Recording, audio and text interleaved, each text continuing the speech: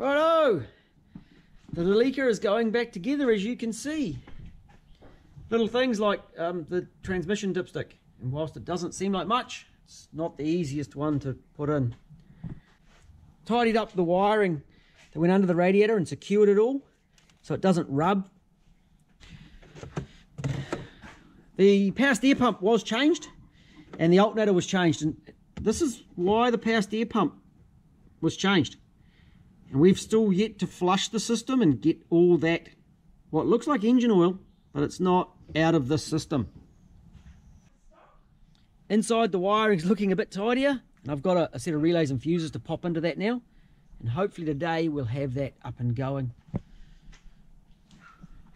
And that's with it diluted. And this probably needs a clean too, funnily enough. But that's okay. Let's get it flushing. Careful of the...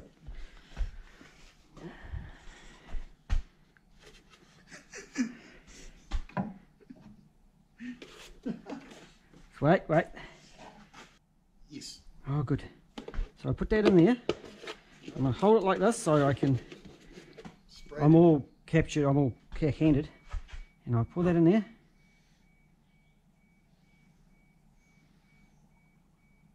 Go. Ready? Yep.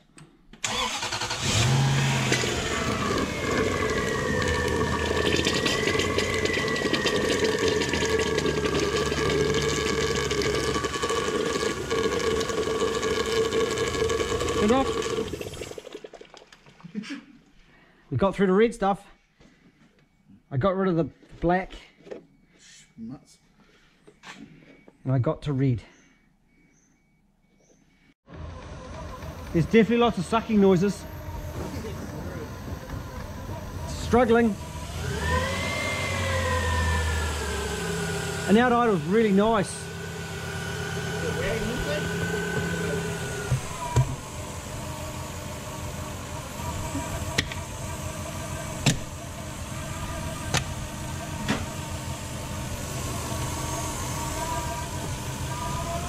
You know that engine breather's wrong, but had that air filter up?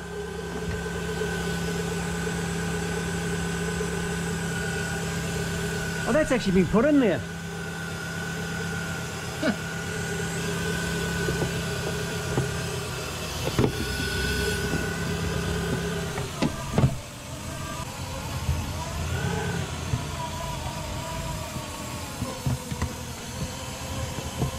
Well, that tells us something. Listen to it. Don't like that. Take that off again.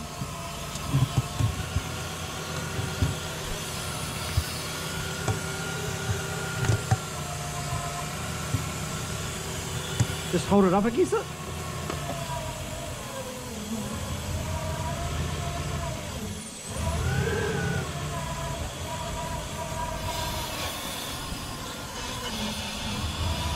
That's a restriction, eh? That's a big restriction. Like, it makes it run hard. Take that off again.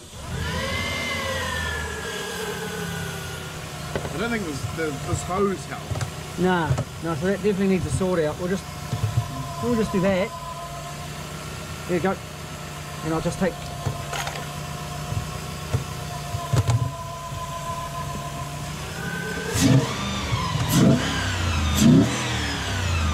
That sounds better.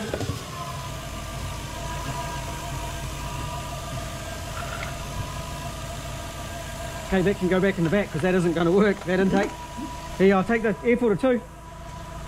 There's that little piece, so that was never going to work. That was just going to slow it right down. Maybe you just want diesel power. It's a sweetheart again.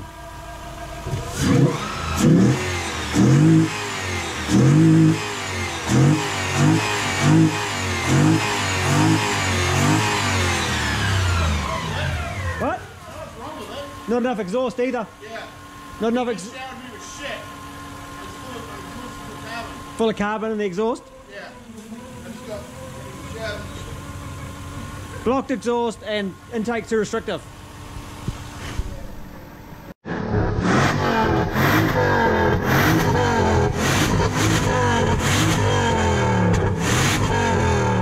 think you've blown all the crap out of it. Thanks, on me. Go onto your leg. That was all good. Give it a bit of a...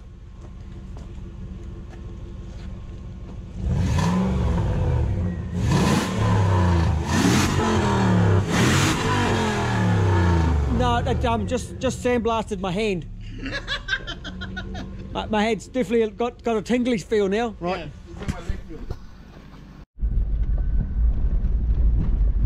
This is the first drive of the Delica. It's possibly a little bit dark out here tonight. And as you saw with the airbox, what we've got here, we've got the big bog.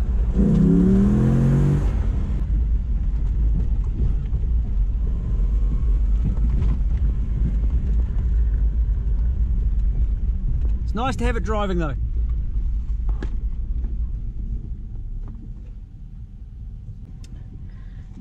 Hopefully that gave me four-wheel drive. I've got some floppy in the gear shifter so it doesn't select gears properly. And I've got a AT light flashing. But that's progress nonetheless. I don't think you can actually see me. It's a lovely night. Look at that, lovely night. And this one's been a little bit of a challenge today. I wanted to be a little bit further ahead. But it wouldn't start. And it had the, no, I'm completely dead, don't want to start. And I think I know why this one was sold out of Japan, because it had intermittent non-starting problems. I flicked another ECU in it, and ta-da, it is working again. But of course it took me time to diagnose. It's been a big day. I've given the Delica a drive, and it drove initially, the AT light was flashing. So I got in and traced a few connections. I had communication with the scan tool, so that made it much easier. So I was able to pinpoint the connector that wasn't quite pushed home. The connectors on it, as per normal, are getting a little bit aged, and they just needed that little bit more just to seat it all the way home. And that fixed the solenoid problems. So that was a big move forward, and it was bringing up a throttle position sensor code. So I've cleared the code. I've checked the pin to the ECU and checked the voltage directly into the back of that ECU. And it's telling me it's got 0.6 of a volt at idle, and it climbs up to about 3.7 through the range. And that might actually be a problem. That 3.7 may not be enough for it to kick down for full throttle. Mitsubishi really like that 4.5 volts. And that's a bit more of a clue for Toyotas as well, because they often only read like 80% at full throttle, like that one does. So that may need a bit of a sort out or a box to make it better. I've done that and checked it. I've checked the live data with the ECU. And I think it might just be my scan tool not picking up so nicely, because it's giving me funny readings, but the voltage at the pin is correct. Doesn't flash up any codes, and it drives quite well. And it's clicking through the gears, as I'd expect. We're also fighting with an exhaust that's restrictive, an intake that's not right, it's too long, the big long bit and all the perforations I think are causing me problems there. The air bleed is incorrect, and we've got big tyres, so the transmission doesn't know where it is. So it's a bit gutless. But it's a big step forward on getting this correct. And I've seen this with big wheels. It stuffs up the transmission control. I might have a few ideas to sort it, so fingers crossed I can get that done. But in general, a really successful day. So I'll keep working. No, I'm going to call it quits for the day and have a bit of a break for a couple of days, and we'll be back next week to finish this off and get it sorted. The fuel trims on the oxygen sensors were all up the crapper, so it's getting some new ones. You'll see genuine Denso. I've changed this one. That was pretty easy to get to. The other side, not so much. We're going to try the airflow meter in close so that we can recommend to the customer to change it and what is actually going to work. And we're going to make some gauges inside work.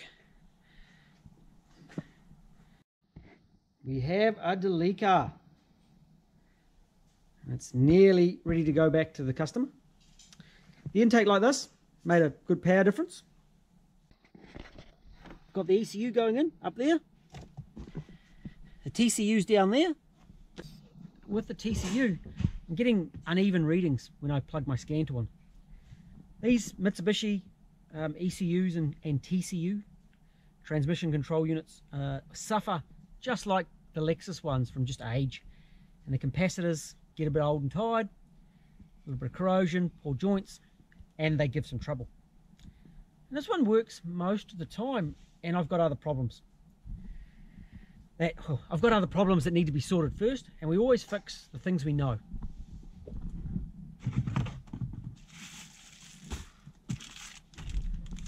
The left-hand oxygen sensor on this side, it's seized and nipped in the hole, so the exhaust manifold's going to have to come out. And the VSV for the AVIS.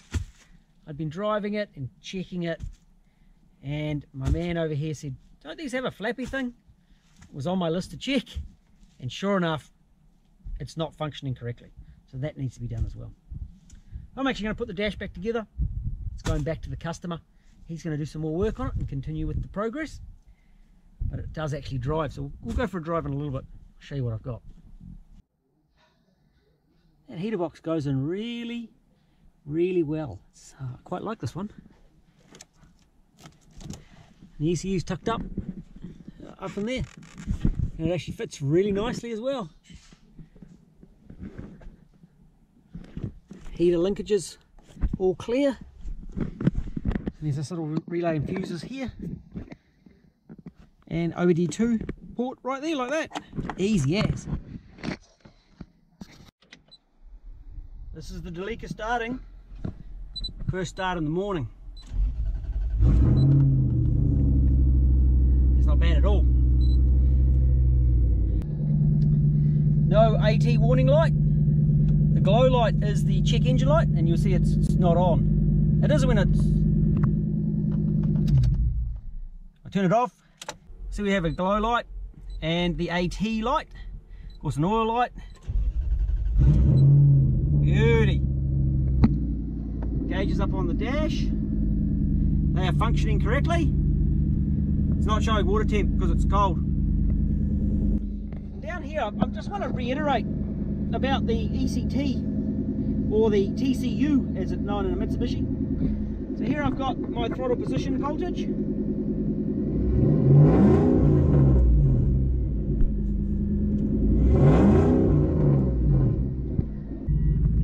So it's really important that it gets that voltage correct.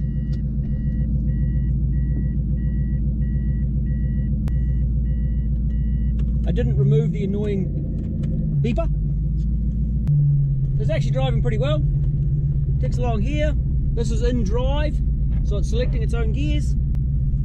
I don't want to actually drive it too much because there's a little bit of rubbing. Customer's got a bit of time sorting out the wheels and rubbing. At this point, oh, there's a cow out. That's a problem. Test driving my car and there is a cow out. Well, it's actually a bull. A little bit of rubbing. Bulls in the paddock. Bulls in the paddock.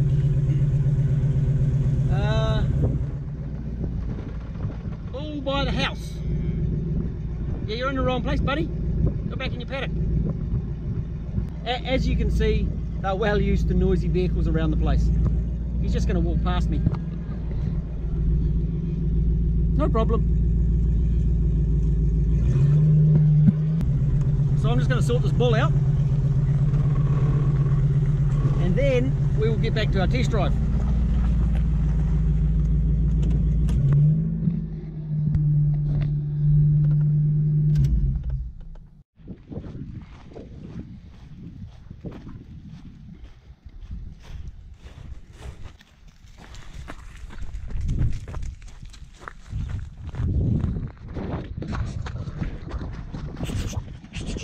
Good girl, Papa Dog. Come on.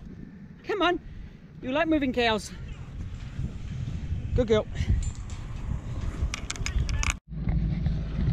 So with this, If I lock it in first gear,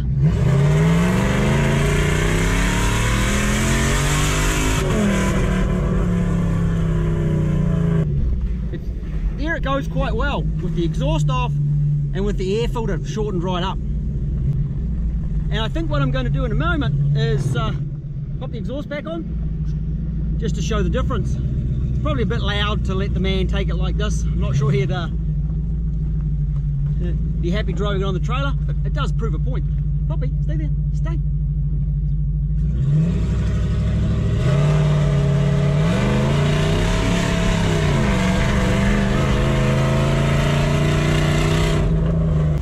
So we've managed to work our way through and solve the power issues with these couple of modifications. Take the exhaust off and shorten the intake. And you can hear there, it was going quite well.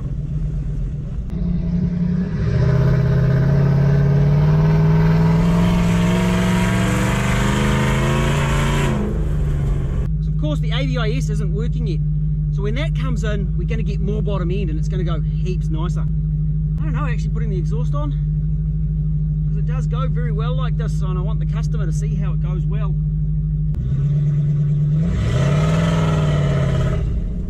This is the TPS span here.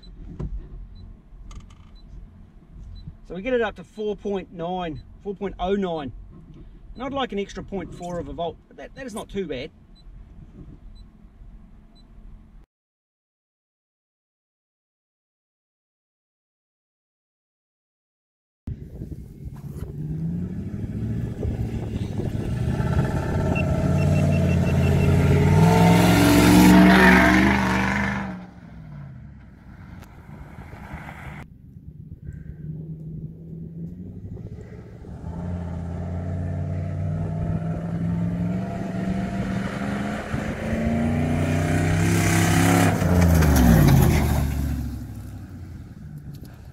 Don't think Delicas are meant to be that fast. What's your problem? Who needs brakes? We're only engaged to make it go. We weren't involved in making it slow. We were making it go. Well, it goes. What's it going to go like when it's got an AVIS? A lot better, I think. Yeah, a lot better. Yeah, a lot better. It's a bit bulky down low, but once it gets up and moving, it gets all right now. Yeah. I'll put that. Better than it was the other day. Yeah. Still got the oxygen sensor to do? Yeah. I'll put some exhaust on it, eh? Yeah.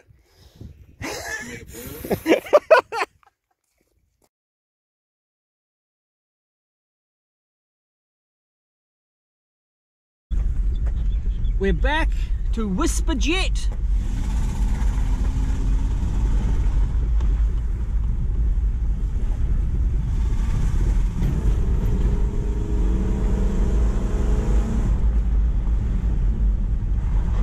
And it's not just that, it's quiet now. We've definitely lost some power there. But it's quiet, very, really quiet. I was a little disappointed because I couldn't get the tacho going. And you can see it decides just to stay there. Yeah.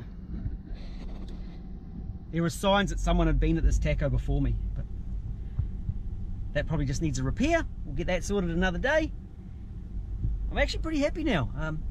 I did have a really slight incident that I had to apologise to the customer. I managed to break the windscreen, which I'm really sorry about. I really hate when I make a mistake, but at least it was just a windscreen and I've sorted it out with them. This is actually going to be a pretty cool truck. It's been a long haul for me, and there have been lots of challenges and bits and pieces. But I'm actually really, really happy with the result now I've got it to this point. So that's really positive. It's nice to get to this point. I hope the customer's going to be happy with it too, and he'll sort the other bits and pieces out. He's got quite a haul to go. Exhaust, oxygen sensors and exhausts and bits and pieces. Put the front back together nicely. Sort the fans. But it's going to be a really cool truck. So I'm really, really happy. Where's my dog?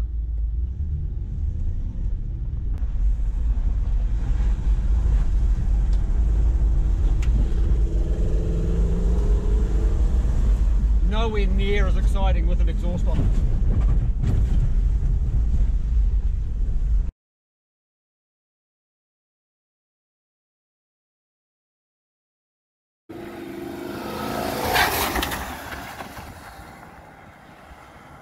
That is super quiet.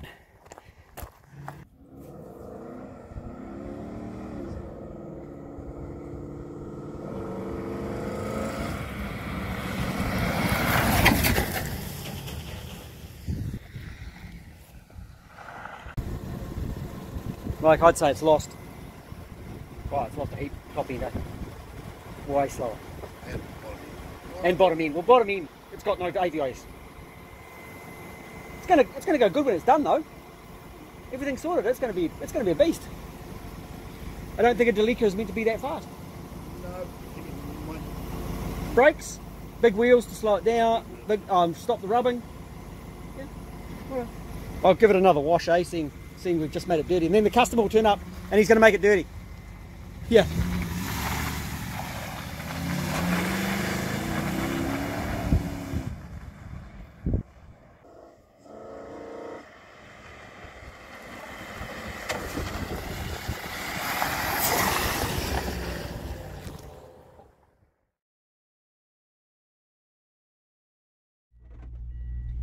And you can sort the rubbing on the guards and stuff. That's going to be a little bit of a job for you, eh? Yeah. I see that your other one, quite a lot smaller on the wheels, and the tyres. Yes, that's 31s. Yep. 33s on this. So this has got 33s, right? Yeah. So down low, Yep. it does lack a little bit. But once you get up and moving, it actually gets along really well.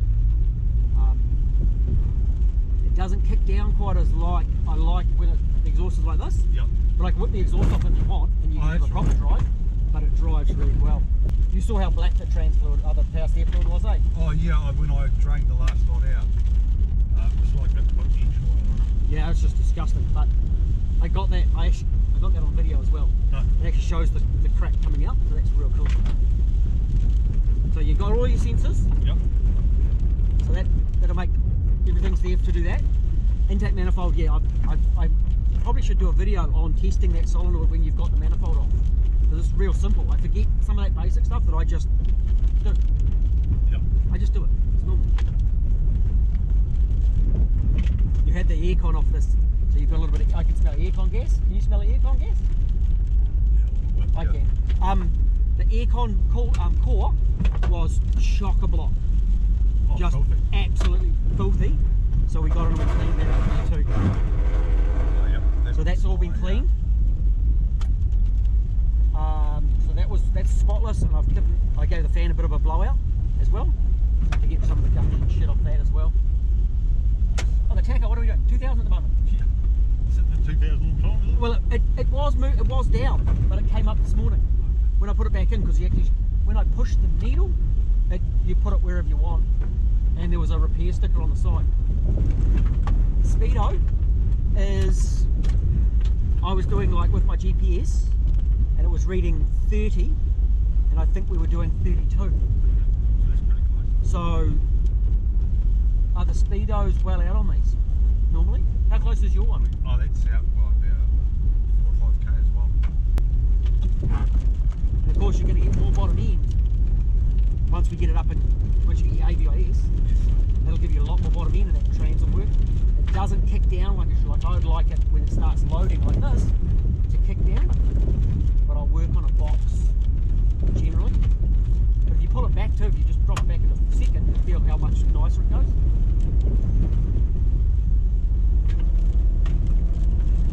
That's better, eh? That's better. I think on the open road you're going to find it real nice cruising, but you may need to at the point just every now and again you want to just overdrive button or drop it back a second. Yep. Four-wheel drive seems to be working just fine.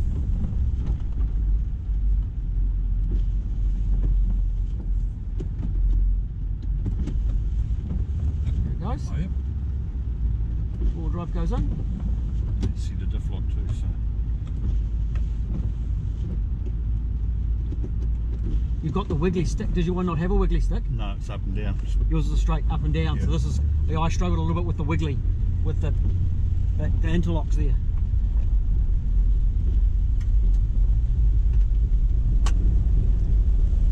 Front diff hasn't clipped out, eh? You back up, it generally clips out, or you slow down or stop. It seemed to be clipping in and out for me, but I didn't know the. There it is there, so you slow right down. So that's working like it should, eh? Yeah. Well, it should, anything between 0 and 80 kilometres an hour. Yep. You should be able to click it in and out of four-wheel drive, and then it's a full stop to put it into diff lock or low ratio. That one, basically what you do, see the loom all behind, the top of the engine loom has all been stripped out. Yep. So the only thing that goes across there now, there's the warning lights for the indicators, for the booster over that side. Yep. And then one of the alternator wires runs over there. The alternator actually plugs in down that side on the front corner. And then so round to the alternator, in behind the radiator, we tidied all the wiring in there because it was going to rub on the alternator. Then this loom was all stripped out. There's two fans, fan relays, Yes. and they're located just in the engine bay over here. I'll show you them. And then under here's your fuel pump relay and your ECU relay, your main gear fire relays down just on that kick panel. Yep. Both ports still torque. Okay. The trans ECU, whilst I've been working on it, every now and then it defaulted. It went, I'm not going to change gears, but I had my test gear on it. Yep. And it hasn't played up today or yesterday at all. It's been just fine. Okay. Personally, I think I'd probably get it rebuilt, and it's giving me funny readings on the TPS, but it's functioning like it should. Yep. And the oil temp sensor, it was saying 149 degrees Pretty to hot. the trans, but it's working like it should. So, you know, I really need the other stuff sorted to Yep. continue. You know, it's not going to change gear properly without the bottom end torque. You feed more torque through this transmission, Yep. and the transmission works better. Yes. So we had the exhaust off this morning, and it was shifting gear much nicer. And power-wise, I think you probably that top end power, you really notice it with the exhaust unbolted. Yep. It's not just noisier, it definitely goes better. And yeah, Jason got the sandblasted leg Oh yes, from all the crap coming out of it, and I got my head. It was all sandblasted as well.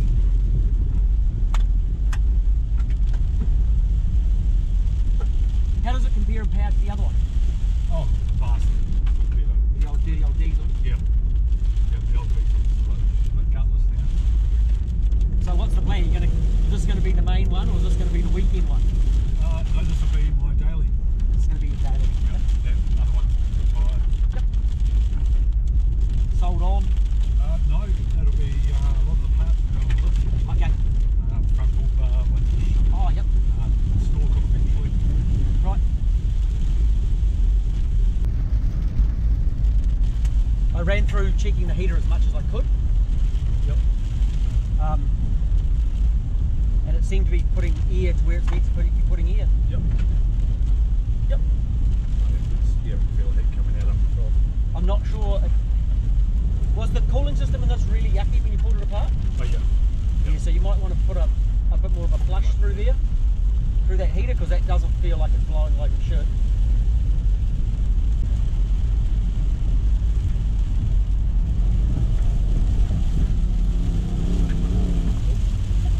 Me hitting the rev limiter.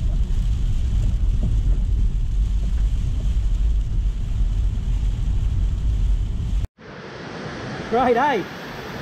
Oh, we'll probably take a bit of water up there. Yeah. So that's your fan switch. Oh yep. So that just plugs into the, when you put it in. Yes. Okay.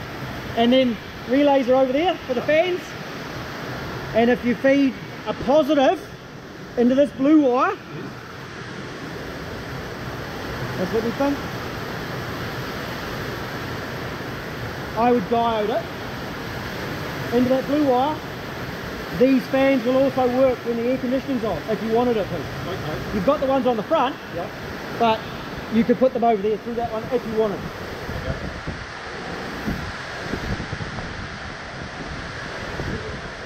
And then this is cut it down once you put it in place.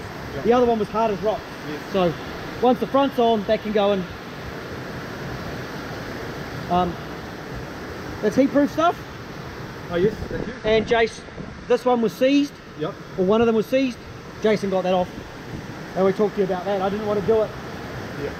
And break it and then go, oh. But that pump is just fine for this job. Through here, this is where the alternator, this wiring here has been changed a little bit. Tucked up under there, so it's been zip tied up in there so it wouldn't rub. Yep. And you see this loom, there's the engine looms up under here. Through right along there. Okay, no, that's the old engine loom, the Delica loom goes along the top. Yep. And then the engine loom is here. Oh, yep, yep. Okay, so it gets in the middle of the cabin. So it goes up onto in behind the heater. Yep. And there's a little loop in there where it's tucked in, up on the vents, into the ECU. Because this is effectively wired like a manual, there's a little control box in there to replace the auto signal. Yep. Transmission emulator. That's it, it's not one of those. They're tucked up and down, okay? So that's done. I took out about 2 litres of fluid and I put back in about 6 litres of fluid in the cooling system. Oh. So that's your bleeder. Okay. So basically what I did is I actually had that off, yep. That off, and pulled it till it started coming out of there, and then I took this one off, yes. And continued topping until it came out of there. Yep. Going in, job done. Right. Big springs in that one? Yes. So that'll lift it. Does it lift it at all? Yeah, lift it by about that much. 2 inches. Yep. And you've got 2-inch bases for the front. Yes. So that lifts it, so that should hopefully get rid of all the rub, or yep. most of the rubbing. Yeah. Because those wheels, these tyres are a lot bigger than those ones. Yeah. Okay. Yeah, so Ben in Australia's got those as well. Yes. He's close to Delica garage, so he's got everything. He's got lots of shit. Yeah. Yeah. Cool. All right, you can get strapped on and go home. Have your big drive home. 6 hours. It's 2 o'clock now. That's 8 o'clock.